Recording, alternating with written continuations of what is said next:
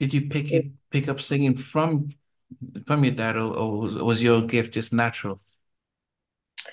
Um, if my dad tell were to tell it, he would say it was natural because he said right away when he started to hear me sing around the house, he was like, "Yeah, she can sing. She's going to be a singer."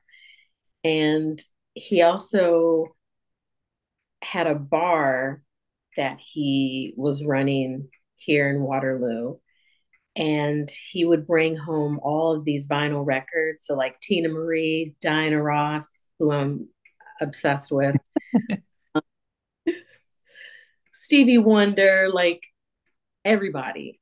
He would bring these records home, and I would go in the basement and I would play them, and I would try to memorize every lyric, every inflection, Uh, every run, everything that like Tina Marie or Diana Ross would do. I would do that for hours.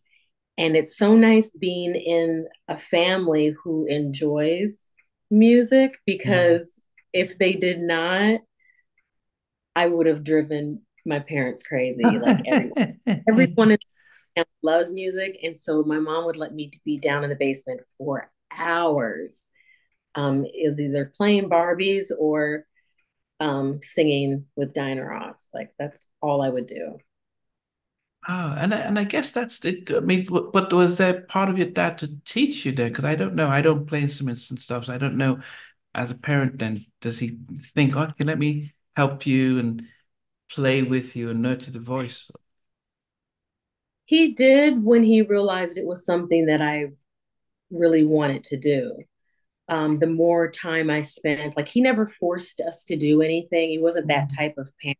Neither one of my parents were like that, like, go down there and practice and, critiquing us. It was like organic. Mm. It was let's see where it goes. Um, for my mom, she just liked us to be involved in things. So we were all in gymnastics, played basketball. I was in ballet, which was hilarious. And track, like they kept us busy, but my go-to was always singing. So after a while, my dad was like, he would sit in the basement with me and then go over certain notes, or if I was struggling with a note or a run, he would teach me how to push that note out. And then he started having or like telling people in the community, like, "Oh, I have this daughter. You want her to come sing at your church?"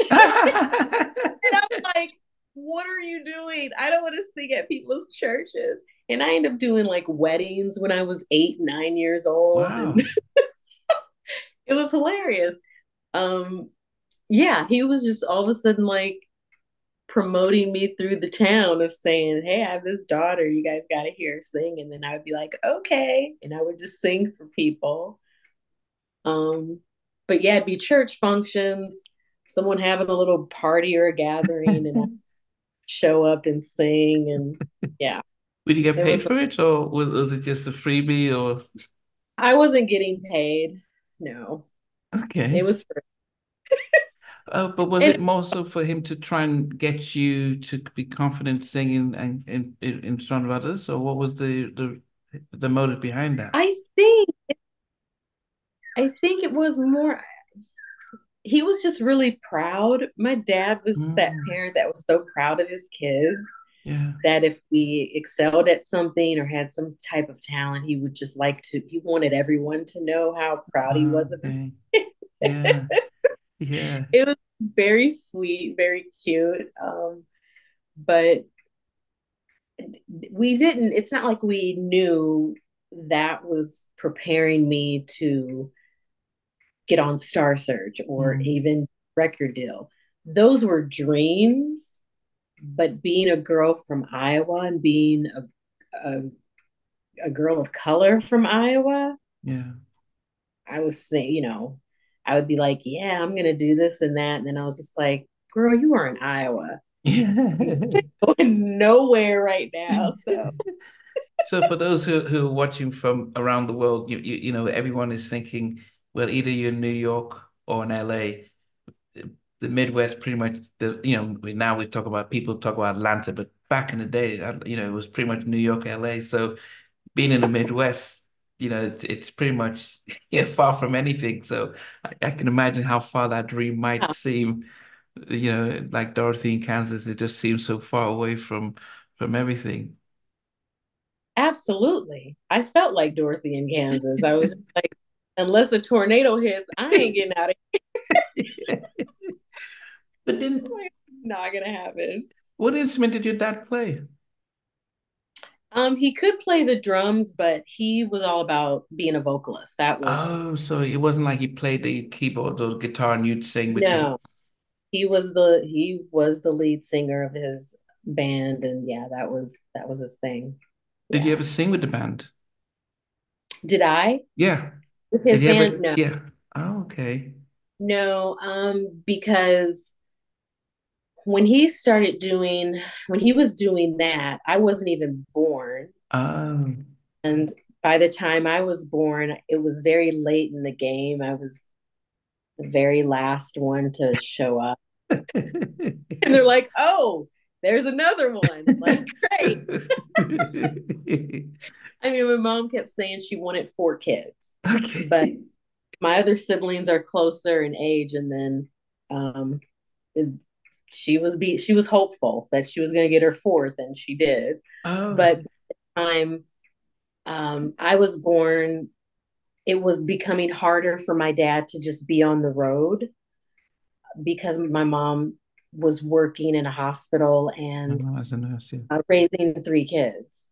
Mm. Um, so he started doing that less and less, um, and then tried to work regular jobs.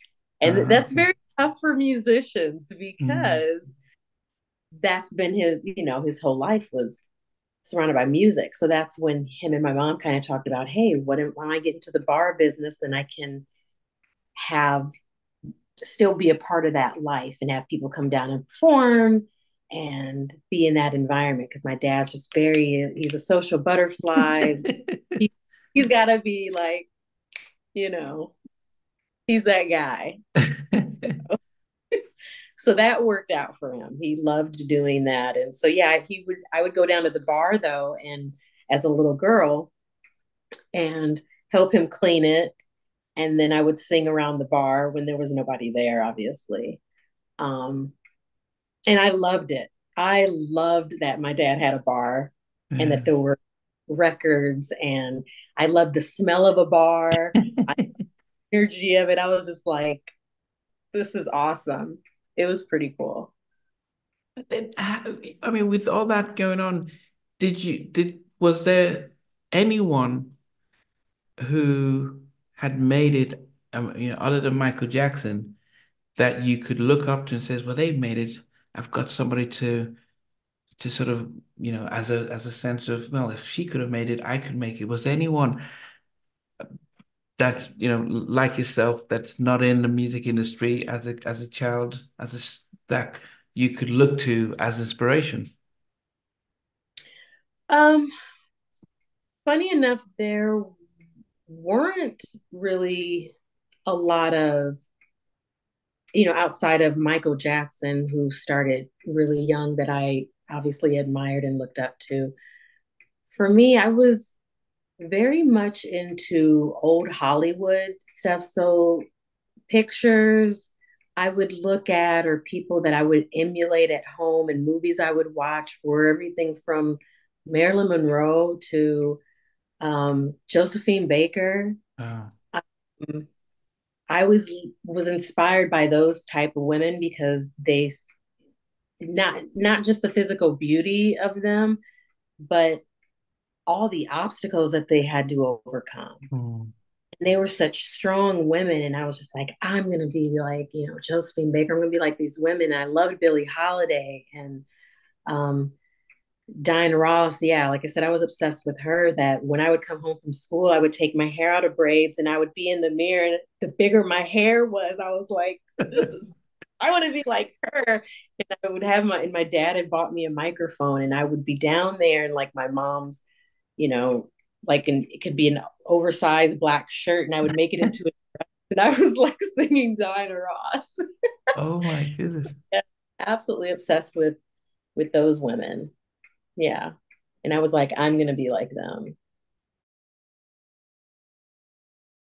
I never participated in that kind. And somewhere in between us, or even loving us, on which I didn't miss you. What was it like growing up? She's still making an impact on 4 houses down. I have a couple of pieces. Trying to get this one and that one. That works for you, but just for me, No, okay. They don't understand what Jodeci's voice is winning Oscars. Play it. and all these guys, they all work together. I mean, I love all different genres.